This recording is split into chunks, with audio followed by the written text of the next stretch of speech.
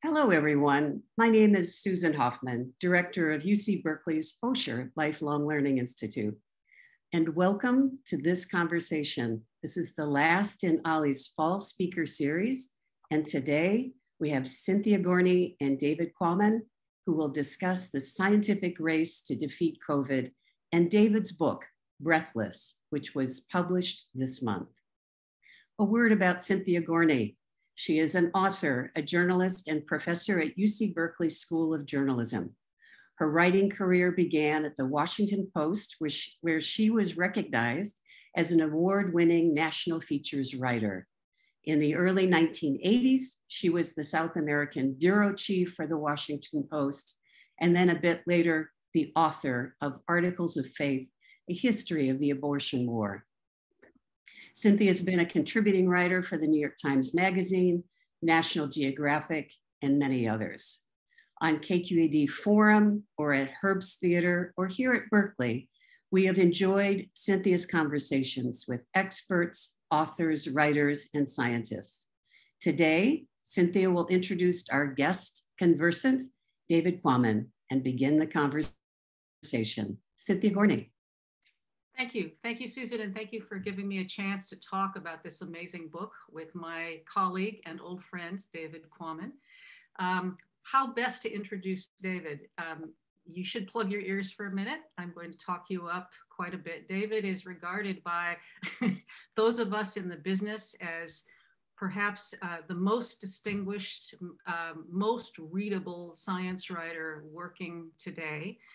This Breathless is his 17th book, but he has a career that has spanned magazines, book writing, column writing. We met as colleagues at National Geographic, where I have looked up to him as sort of my older sibling in the adventures of National Geographic for more than a decade now. He's usually to be found gallivanting around small airplanes in Africa or on a ship. I tried to get a hold of him once and he said, "I'm sorry, I was in the hold of a Russian naval vessel going through Siberia." I said, "That sounds about right." His newest book, Breathless, The Scientific Race to Defeat a Deadly Virus, I will tell you right now, in my judgment, reads like a thriller. And we're going to talk about the book, about his very interesting experiences reporting it, making it unlike anything he's done previously, and a number of other things. So David, welcome. It's a delight to have you, at least virtually, in Berkeley with us. Thank you, Cynthia. Always great to talk with you, visit with you, Sister Cynthia, and I'm very happy to be part of this today. Yeah. David, I'd like you to start not with Breathless, but with your, the last book before Breathless, but the penultimate one, I think we would say, Spillover, which I had occasion to read as the definitive account of a kind of viral transmission that I didn't even understand existed. I remember that I was working at the time on a story about Middle East respiratory syndrome, and you were my textbook at that point. Tell us a little bit about what Spillover is about, why it's relevant profoundly to what we're doing right now. And if you would do me the favor of reading that first graph on page 21 and explain why it's so important for what we've been experiencing over the last couple of years. First graph on page 21. Okay. Yeah. Well, spillover is about a category of diseases known as zoonotic diseases, meaning animal infections that are transmissible to humans.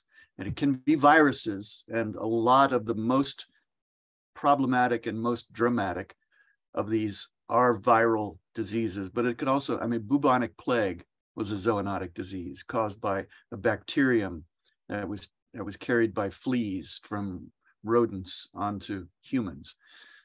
So a large fraction of all human infectious diseases, like 60%, are in this category in the strict sense, zoonotic diseases caused by pathogens that spill over, that's why the title, spill over from non-human animals into humans. And in the broader sense, if you figure over thousands of years, all of our diseases, infectious diseases or zoonotic diseases, because we're a relatively young species and everything comes from somewhere. So our pathogens had to come from other animals.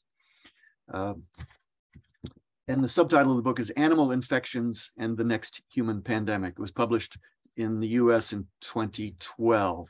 And people said, oh, Quammen, that's quaint. You're writing about viruses and things that jump from bats and other creatures into humans, Ebola and Nipah virus and Hendra virus, and these obscure things that lay out on the fringe of medicine. That's cute. And then 10 years later, 8 years later, they came back to me and said, how did you know this was going to happen? How did you predict this was going to happen? And I said, I listened to the scientists. So read us that paragraph, David, and then I want to ask you. Which one? The one that begins, it's a mildly technical term? Yep, start with zoonosis, right. So we it's understand. Okay. This is the beginning of the third little short numbered section. Excuse me. It's a mildly technical term, zoonosis, unfamiliar to most people, but it helps clarify the biological complexities behind the ominous headlines about swine flu, bird flu, SARS, emerging diseases in general, and the threat of a global pandemic. It helps us comprehend why medical science and public health campaigns have been able to conquer some horrific diseases, such as smallpox and polio, but unable to conquer other horrific diseases, such as dengue and yellow fever. Parentheses, smallpox and polio are not zoonotic diseases. They exist only in us, but unable to conquer these other horrific diseases such as dengue and yellow fever. It says something, this word, something essential about the origins of AIDS. It's a word for the future, destined for heavy use in the 21st century. Wow. So you're writing that in what, 2011, right? Book comes out in 2012, that right. spillover? Right. All right, so take us to December 2019, which, if I have the calendar right, is when you first start getting an inkling that something big is coming out of China. Right. Can you both describe how you first start hearing this and what's going on in your head, given the years that you spent listening to scientists predict that something like this would occur? Right. There is an email alert service called ProMed Mail, a nonprofit free subscription service for people interested in infectious diseases, run by some very smart medical scientists, and founded 25 years ago. I joined it about 15 years ago. I'm one of 80,000 subscribers, and all of us 80,000 subscribers get these email alerts, bing, bing, bing, popping into our email accounts, sometimes 10 a day, alerting us. There's a child in Ho Chi Minh City who has a severe respiratory ailment, and it's suspected perhaps to be avian influenza. There is an outbreak of lumpy skin disease among water buffalo in Malaysia. There is this, there is that. We get all these emails. There is MERS. There's a case of MERS on the Arabian Peninsula in some guy who kissed a camel. Very ill-advised thing to do. We get these things, boom, boom, boom. And mostly you delete them because you're not interested in lumpy skin disease. You're not interested right now in MERS. So you delete these things. So this phenomenon started showing up on ProMed Mail on December 30th, thanks to the deputy editor, a woman named Marjorie Pollack, who picked up a signal from her sources on the evening of December 30th, 2019, after she went back to her computer after dinner in her getaway house with her husband on Long Island. And she posted something on this in ProMed Mail, December 30th, 2019. Unexplained pneumonia among people in Wuhan, China, possibly transmissible from human to human. The following night, New Year's Eve, she and her husband finish a dinner out in a dinner that's been interrupted by phone calls to her from people who have heard about this in Wuhan, China. And they go back to the house, and instead of watching the ball come down in Times Square, she goes back to her computer and scrapes the web some more and finds some more information and posts again, including a translation by Google Translate of a statement from the Municipal Health Commission in the city of Wuhan that included the statement, this thing seems to be a virus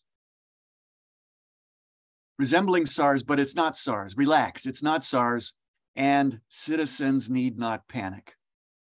So anytime a government bureaucrat issues a statement saying citizens need not panic, you know something dark is going on.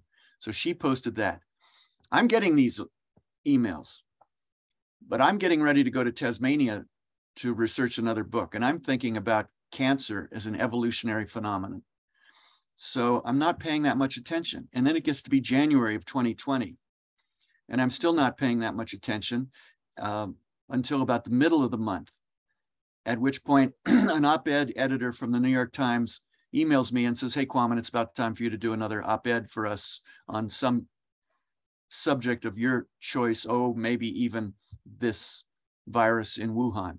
And by that time, it had registered on me. And I said, yes, you bet. I do want to do an op-ed on this virus in Wuhan, because this could be the next big one. This could be a pandemic. And I want to say that. That op-ed went up on January 28th. And then I went to Tasmania, spent a month with Tasmanian devil biologists in the bush, but got a lot of emails saying, hey, would you talk about this on media? So I went back to my emails, Cynthia, afterwards, asking myself the same question you just asked me. When did this register on me? And my ProMed emails had been deleted up until January 13th. So that's when this rang a bell with me. January 13th, Marjorie Pollack posted an email in which the subject line was coronavirus. At that point, it had been identified as a coronavirus. And I didn't erase that, because when I saw the word coronavirus, that's when I knew this could be it. This could be the next big one, because coronaviruses are among a few kinds of viruses that were at the absolute top of the watch list for scary viruses, because they are very changeable, very evolvable, very adaptable to new hosts, and therefore very dangerous. Do you remember, people in the Bay Area sometimes, a lot of us have this sense whenever there's an earthquake, right? For a lot of us, there's a split second of, is this going to be the big one? Is this going to be the big one? Do you remember a feeling like that at some point as you're collecting this stuff? Did you conceive how big, just how global it might become? Had that been part of your thinking when you were anticipating this in spillover? As soon as I saw the word coronavirus on January 13th, yes.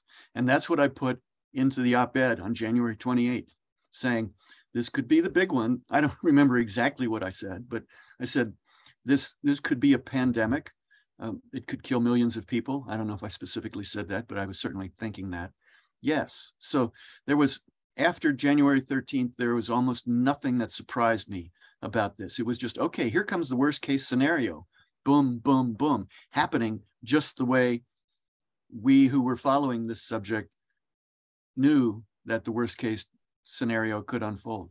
The only thing that was surprising was how inept the public health and national leadership responses were. That was what was surprising. So you make the point, and I think this segues from what you just said. You make the point somewhere in the text that with SARS, it's now been so long. SARS stands for sudden acute respiratory syndrome, right? That's severe acute respiratory syndrome. It seems so huge at the time. Yeah. You make the point that globally we dodged the bullet with SARS, and it might have been better if we had not. Can you explain, or some scientists believe, can you explain what you mean by that? Yes, and several scientists even used that phrase with me. talking about it, and used it long before this thing began.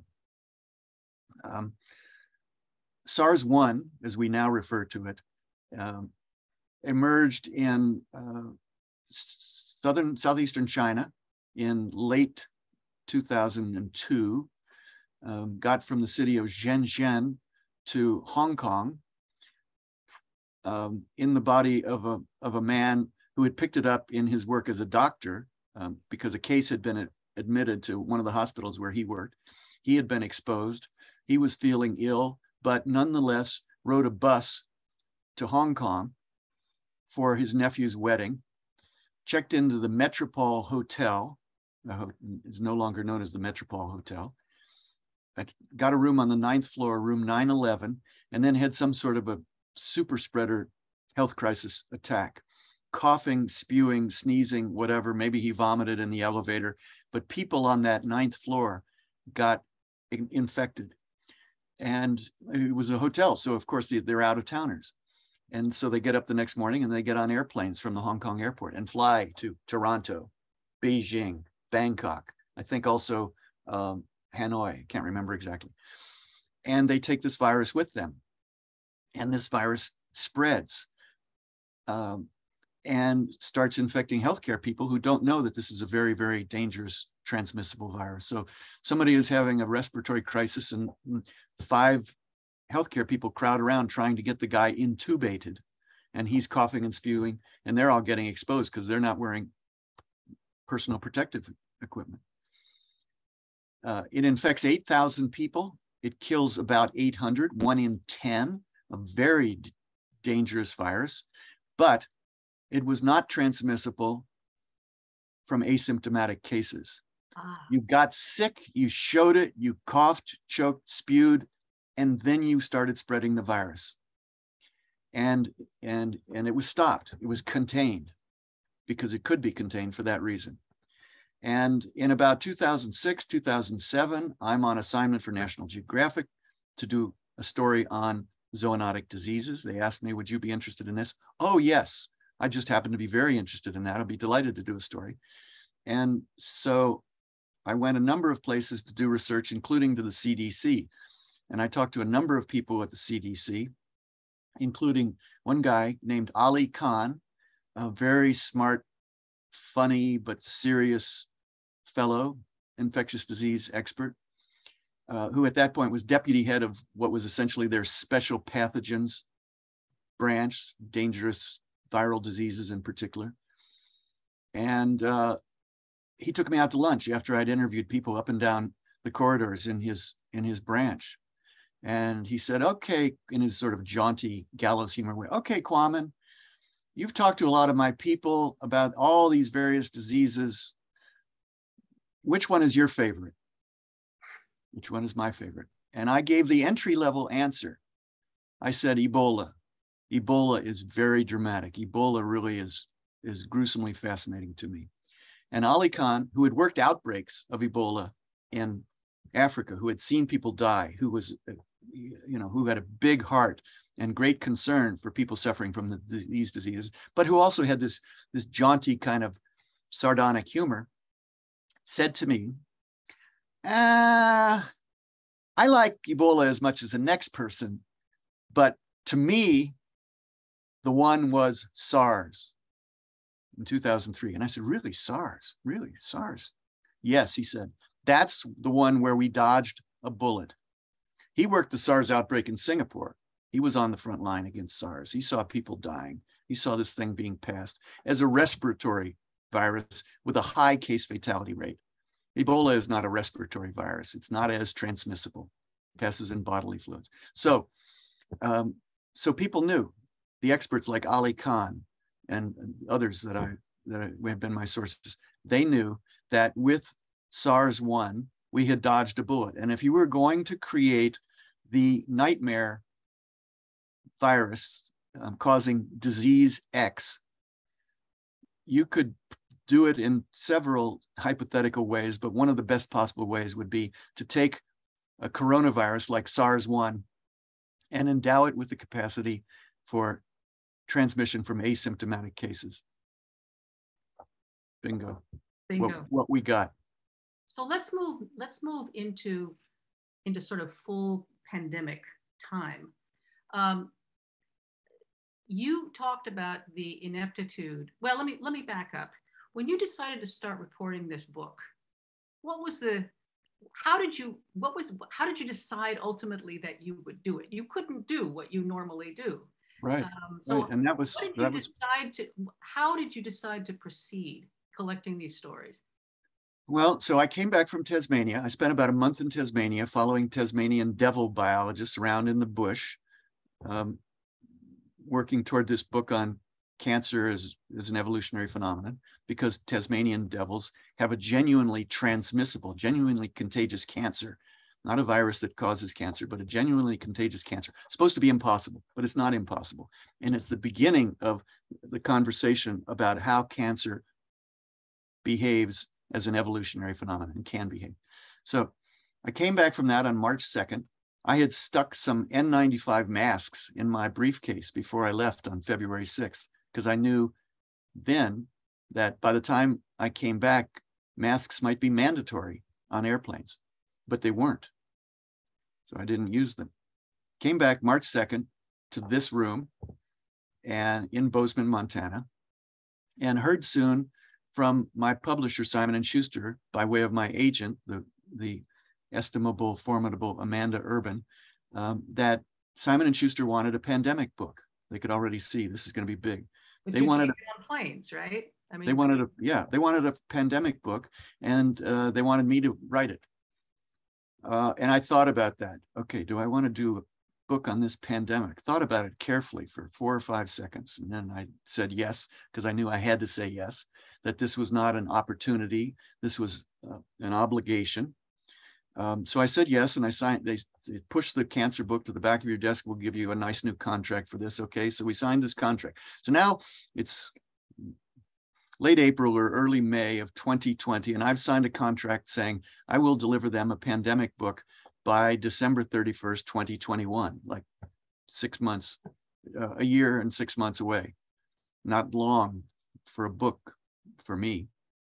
And I knew that I wasn't going to be able to travel. I wasn't going to anytime soon going to be able to get on a plane for Wuhan and march through laboratories, let alone climb through caves with scientists there.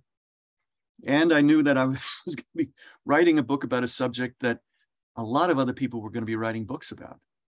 And those are two violations of two of my cardinal operating principles. First of which is write books about things that other people are not writing books about. You know, molecular phylogenetics, horizontal gene transfer, island biogeography, zoonotic diseases in 2012. So this is the opposite of that. This is going to be a crowded field of authors chasing the subject. And I was not going to be able to travel. So you're doing your reporting basically in that room, right? Yeah, not even basically, just period, in this Wow. room, using this laptop on this pile of 5 thick books to lift it up off my desk.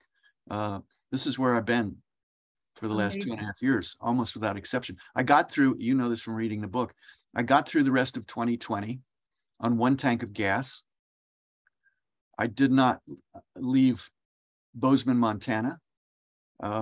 And I spent the rest of 2020 trying to solve this tricky question of how do I do this book? Can't travel, can't go into the field, can't report on outdoor adventures in jungles and things, tranquilized darting gorillas, etc.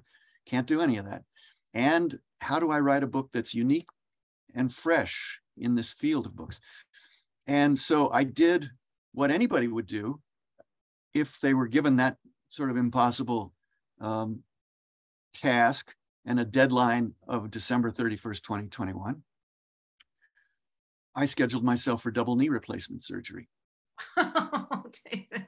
And so I spent the summer of 2020 getting new knees, new titanium knees.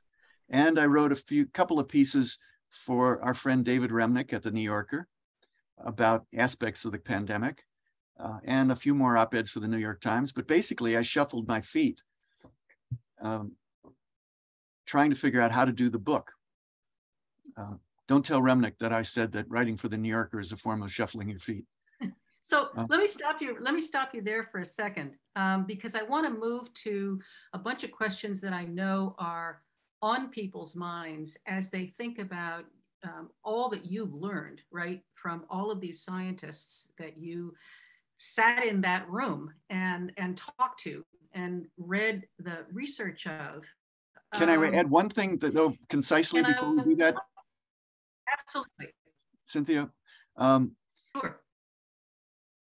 By the end of that year, I finally answered the question, how am I going to do this and how am I going to make it fresh? And I decided, like around Christmas of 2020, I'm going to do it by making the virus itself the central character. I'm going to write about the virus, its origins, its evolution, its fierce journey through the human population, and about the scientists who study it. Right. I'm going to do Zoom interviews with a lot of scientists who study this, and I'm going to ask them about the virus, about their work on the virus, but also about their lives during the pandemic as persons, their lives as teachers, as lab leaders, as spouses, as parents, as children of elderly parents. And that's what I did starting January 1st, 2021. I'm interested in what you and the scientists concluded. There's sort of two big areas that I'm going to ask you to talk in unreasonably tiny time about. The first is, what was the effect of the era in terms of social media and instant preprints on the way, and international trade, on the way that this virus took over and the way that we behaved? Well, did they talk to you much about that? In terms of the way the virus took over, am I freezing? You're freezing up a little bit. Am I still animate? Are our connection still good? Okay. Can you hear him, Susan? Max? Okay. All right. It seemed like there was a little problem with the connection. So the way the virus spread has everything to do with the fact of how interconnected we are. I mean, it got to the Wuhan airport, which is a big international airport, well connected to the rest of the world. And it went from the Wuhan airport to Singapore, to Seoul, South Korea, to Seattle, to Milan. So pretty quickly, almost before we knew what was going on, this thing had seeded itself internationally and then proceeded to spread. And that, I think, is one of the reasons why Northern Italy was hit so badly. Northern Italy was really punished in the spring of 2020. I think because it got heavily seeded there through the Milan there are three international airports around Milan. And it got there because Milan is very well connected for business as well as for tourism to the rest of the world, including Wuhan, China. Wow. Yeah. So this virus got around the world before we know what was in the process of hitting us. Before my op-ed, among other things, went up in the New York Times, this virus was already in the US, in Thailand, and in Milan, a number of other places. So we just didn't get around it quickly enough. Should have been that when the words transmissible among humans and coronavirus were first spoken, there should have been massive international public health screening and quarantine measures taken. And I expected that sort of thing, which is why I took masks with me when I went to Tasmania, but it didn't happen. Didn't happen. Why didn't it happen? Well, not because we didn't have the science, but because we didn't have the imagination and the political will and the leadership to do that. We had, don't get me started on political leadership. I shouldn't go there. So, and then information was also flowing everywhere, and that was good. Preprints were going up. That was both good and bad. These things that scientists call preprints, which are drafts of journal papers that have not yet been peer-reviewed and published in a scientific journal, but are just put up as manuscripts for discussion on websites that specialize in that thing. One called BioArchives, one called MedArchives, and then there are a number of other places. And you don't need anybody's permission. You can just put it up, and it becomes a target on the wall, and people can throw darts at it, or they can benefit from it. But that was being done because this was an urgent situation. And to submit an article, a journal article, to a scientific journal and have it peer reviewed and then finally published, it can easily take 9 months or a year. Didn't have that kind of time. So these preprints were going up, and some of the preprints were just wackadoodle.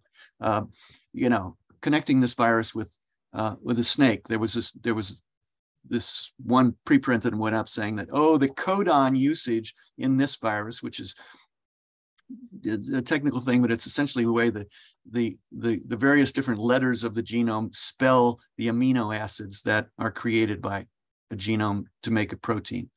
And there are several different ways to spell each amino acid. And the way these amino acids were being spelled in this virus looked to somebody like the way the spelling was done in the genome of a couple of snake species that exist in southern China. So in Edinburgh, tabloids within days, tabloids in Edinburgh were talking about the snake flu. The snake flu has arrived in Edinburgh. Craziness, misinformation, hysterical journalism, reporters, and as you and I know, editors. Editors write headlines. Reporters write stories and editors write headlines.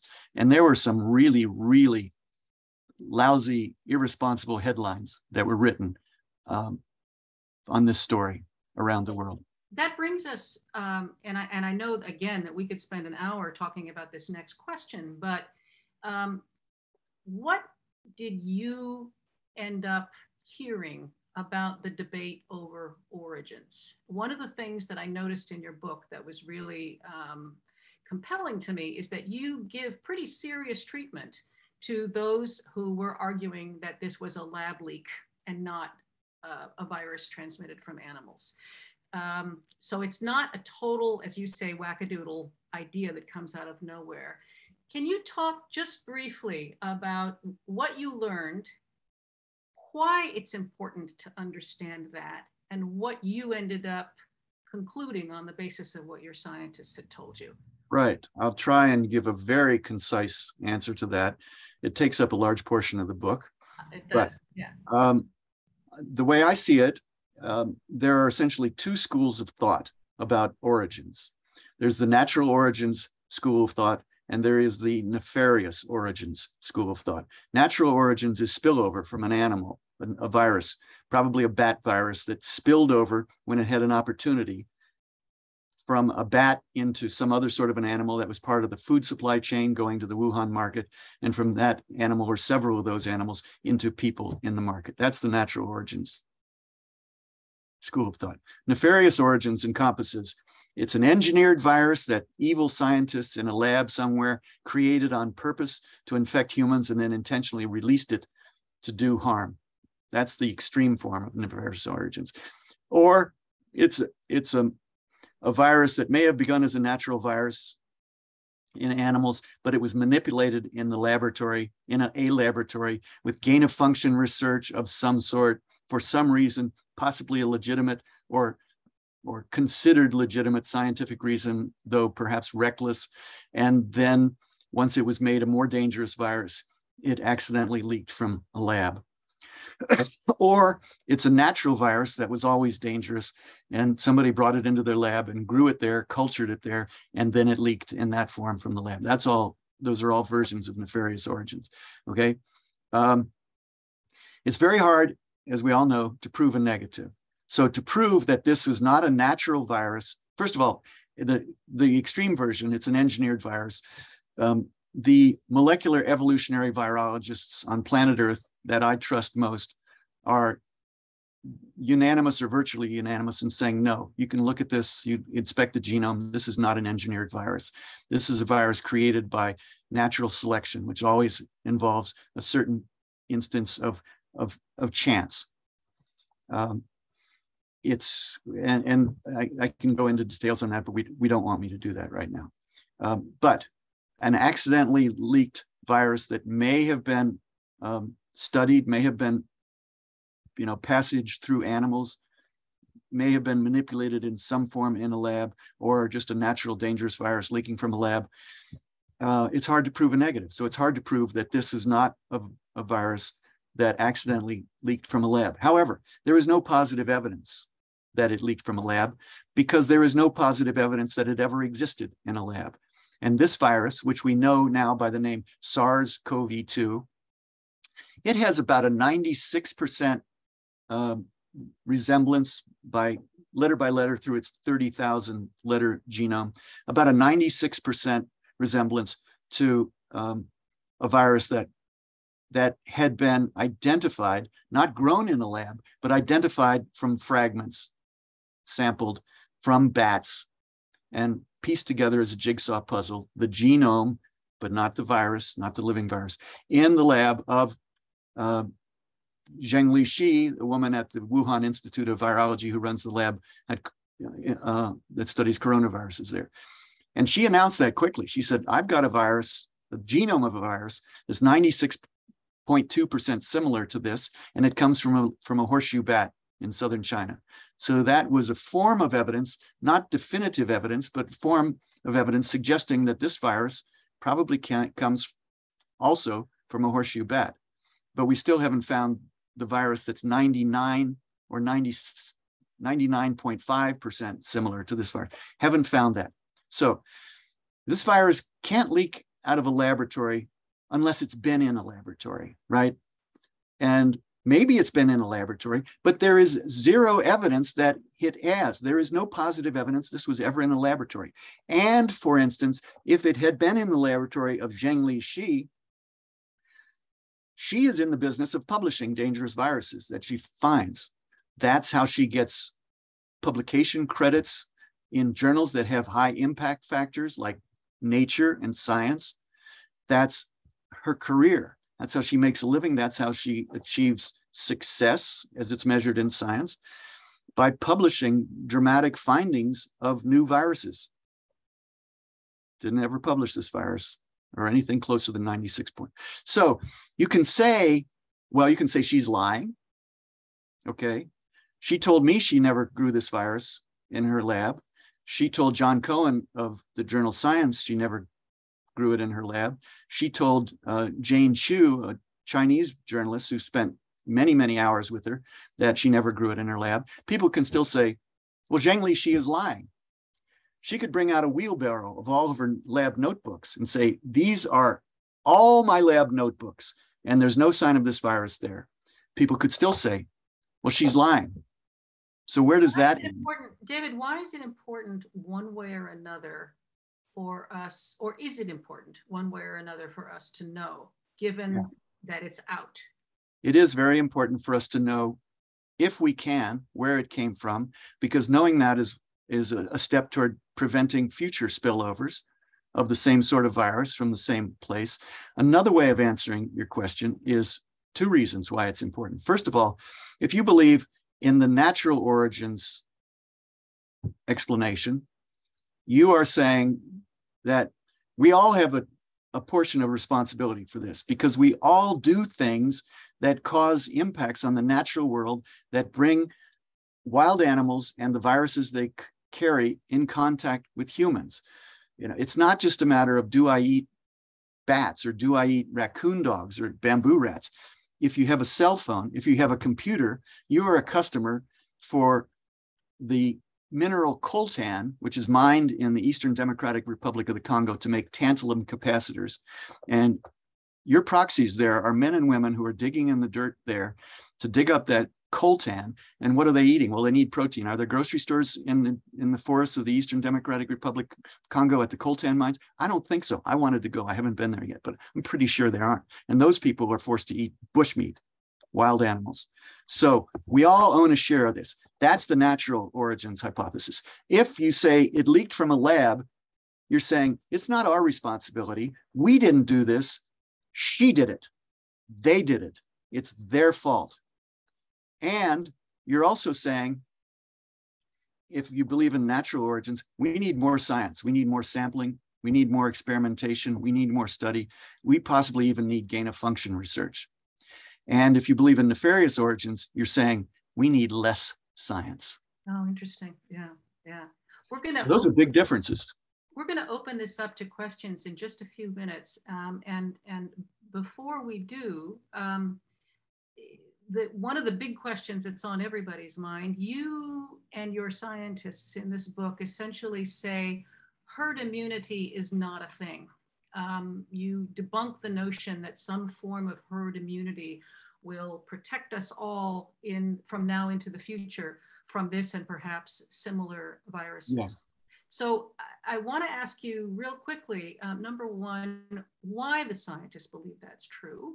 And number two, the big question that's on everybody's mind right now, which is how long and how will we behave? I'm not asking you, David Quammen, to give us the advice on this, but you listened to a lot of scientists and you asked them this.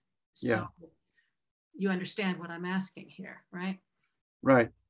So I go into the subject of herd immunity in my chapter entitled 4 Kinds of Magic, mostly illusory magic that didn't work against this virus and couldn't work. And one of those 4 kinds is herd immunity. I go into a bit into the history of it, and it comes from veterinary science and animal husbandry.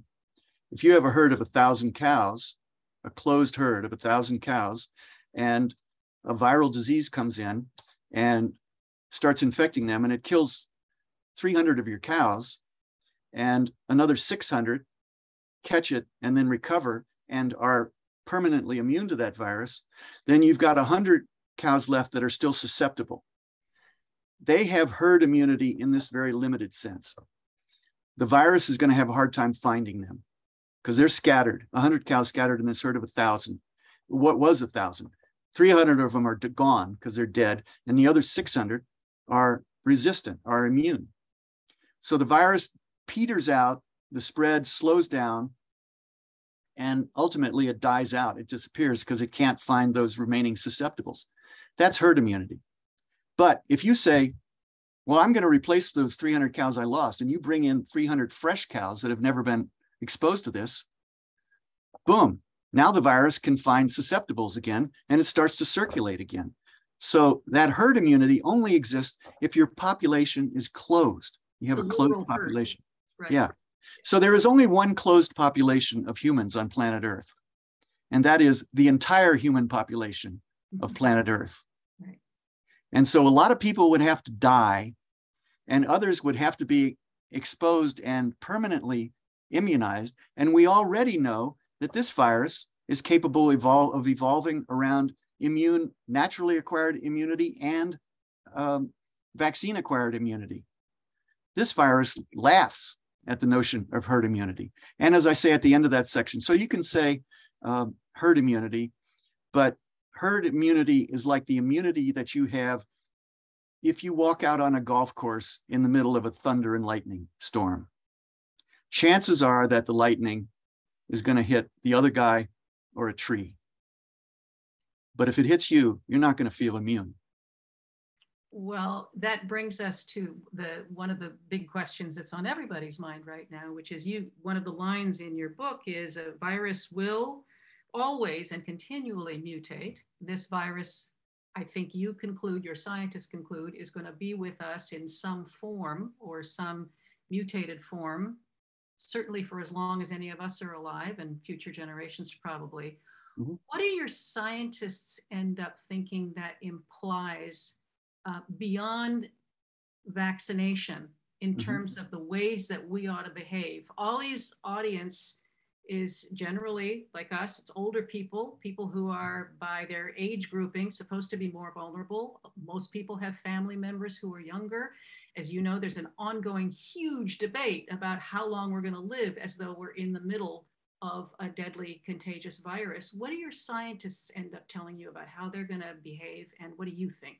The consensus among them is that it's highly, highly unlikely that this virus will ever be cleared from the human population.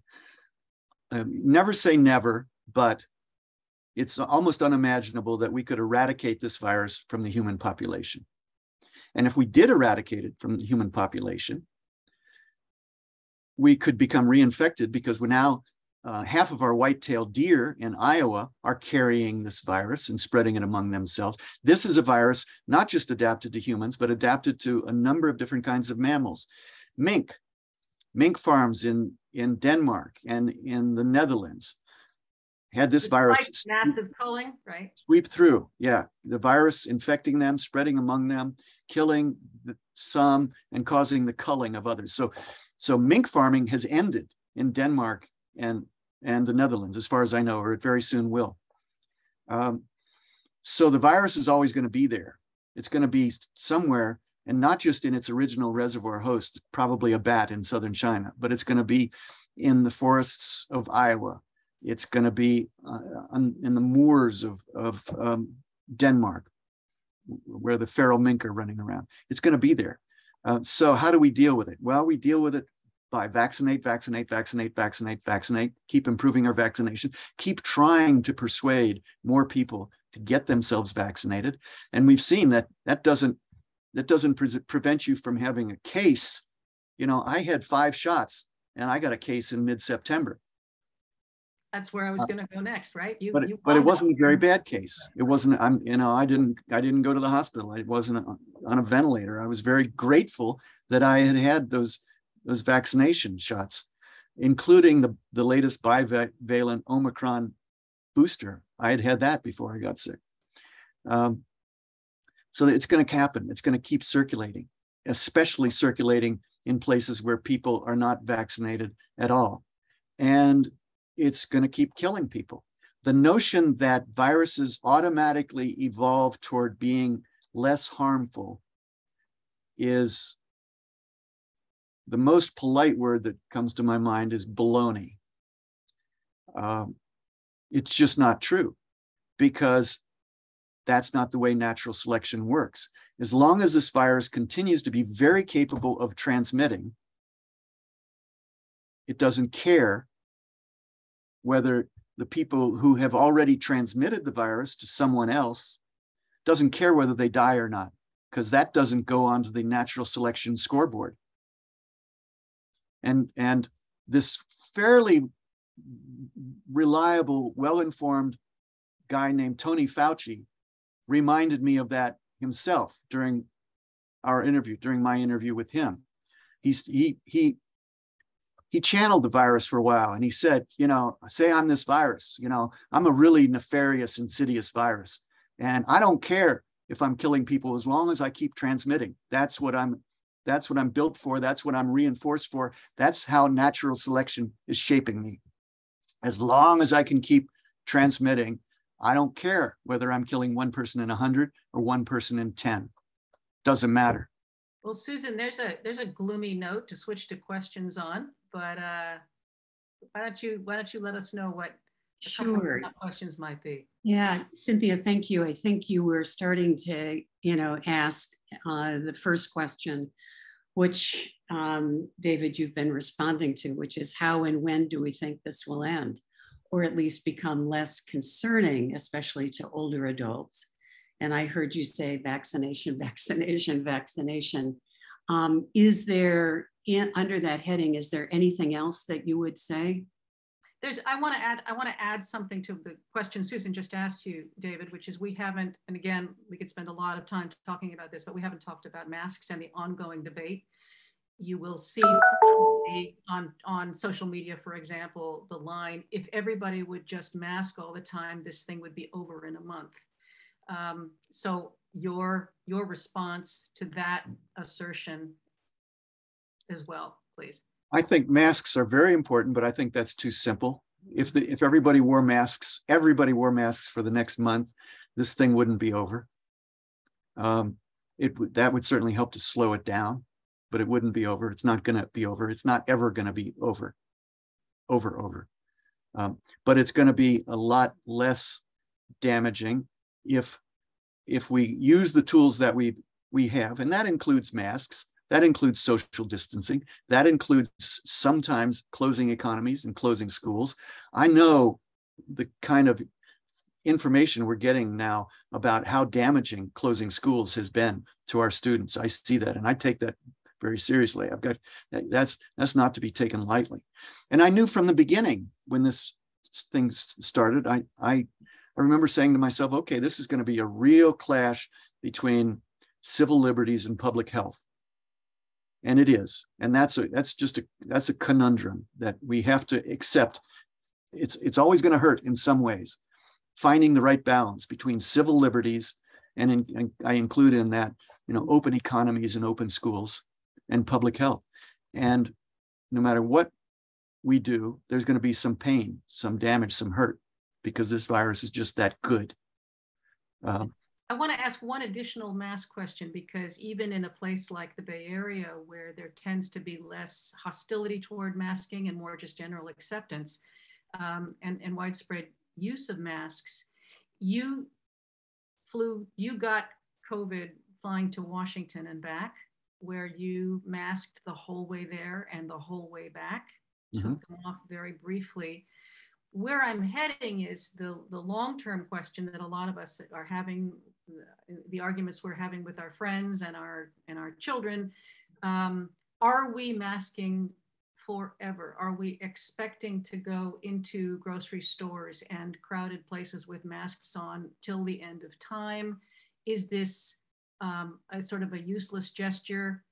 What are we looking at?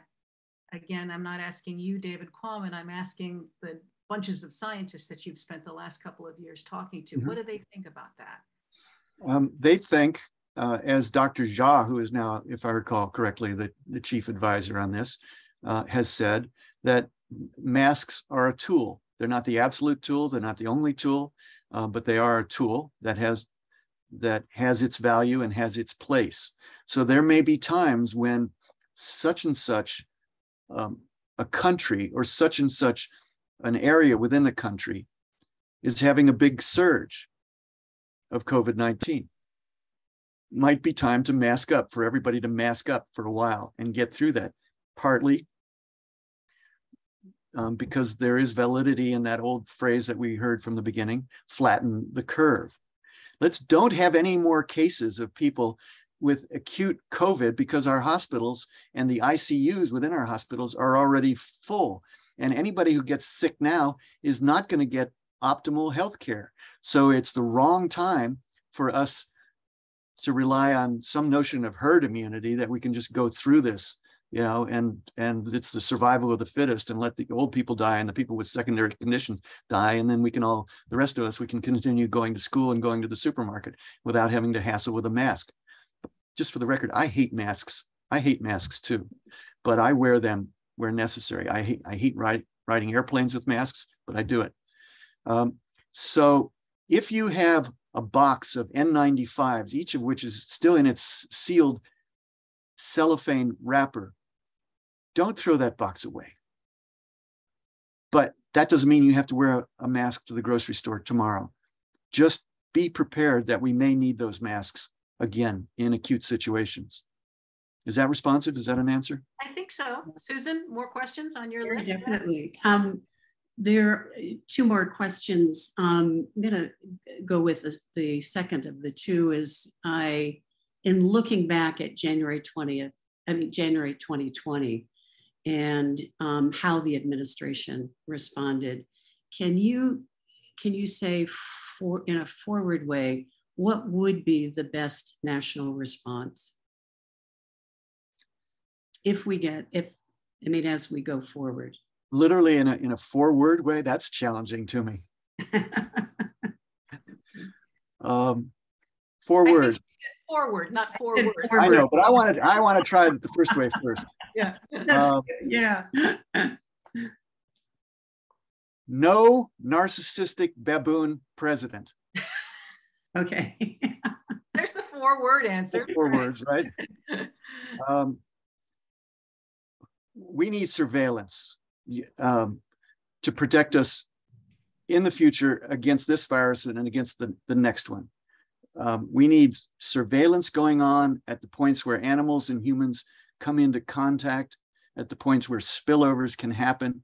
We need sampling of people who are in positions where they might get infected with the new virus, even if they don't feel they have been, even if they feel healthy. Poultry workers. We need to persuade poultry workers to be giving blood samples so that their blood serum can be screened for the possibility that they have picked up avian influenza, working in a poultry operation where they've got 200,000 chickens outside somewhere, and a pond that they drink from, and wild ducks coming in occasionally and pooping in that pond. We need to be surveilling situations like that, and lots of other point of contact situations, humans in contact with wildlife, so that we can know about the next dangerous spillover almost before it happens, and at least before the next outbreak happens, where suddenly, 10 poultry workers and 10 of their family members are in respiratory crisis, and 5 of them have already died. We need to spot these things before we get to that point, because if we leave it to that point, then one of those family members or one of those poultry workers is going to get on an airplane.